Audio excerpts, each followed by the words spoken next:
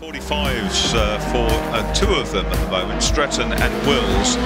And here comes Roger Wills bustling down the inside. That was brave. Down into the first part of the complex. Here comes Brian. Brian nearly got there. Had to go up on the curb on the inside. He did. But then, this is the highlights of that race. Out of the middle of the front row, bolted the dark green Lister Jaguar of Martin Stretton. Andrew Smith just managed to hook up enough traction to second place. Held it through Madgewick.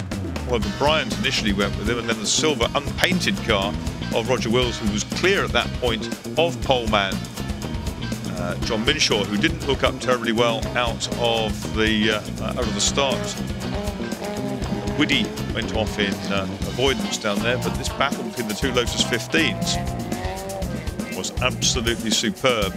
And you can see there at Lavin, Roger Wills got through, got a bit twitchy on the exit, and immediately he was attacked again by Oliver Bryant. There, Ollie got his nose ahead through St Mary's, but carrying greater speed on the outside line, the racing line as such. Roger Wills got through. This is where he managed to slide inside Andrew Smith, unseating him from second place. Ollie Bryant tried hard as well, but of course difficult to see the little car from the loftier Lister Jag.